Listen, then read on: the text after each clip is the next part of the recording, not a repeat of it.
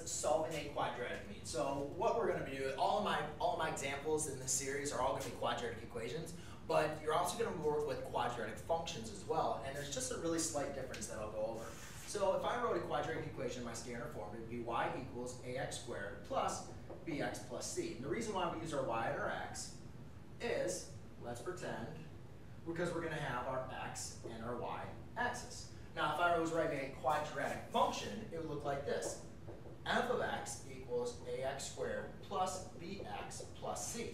Now, the only difference is rather than using a y-axis, I'm going to use an f of x axis. And that's really our only difference with them. So when I say solving, what we want to do is we want to be able to find the values of our x variables when our output or our y value is equal to 0. We want to find the values when our graph is going to cross the x-axis. So that's what we do. What we do is we set these equal, our y coordinate equal to 0.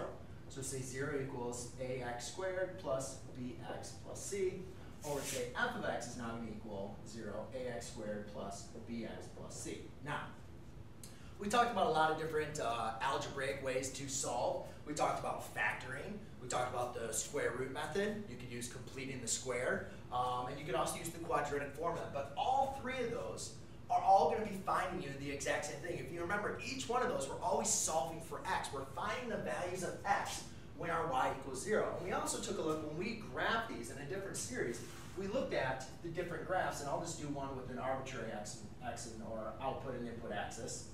But we looked at, what are those values of x when y equals 0? Right? And we talked about the different solutions that you can have. But what we want to do is remember, when my y value is equal to 0, that's right here. That's on this x-axis. When my f of x, that x of x axis, that's equal to 0, that's on this value. Right? That's f of x equals 0 because that's 1, that's negative 1. So 0 is right on this x-axis. Right?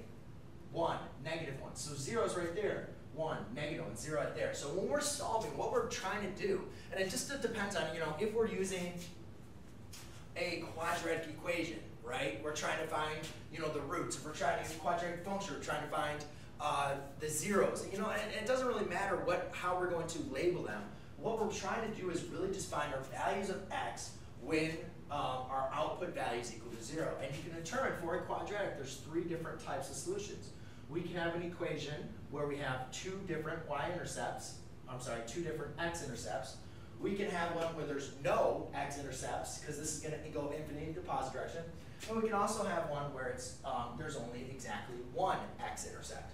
So there's different types of solutions, but when we're solving, that's exactly what we're doing. So if your question says, find the roots or find the zeros, all that really means is you're finding the values when your output value is equal to 0.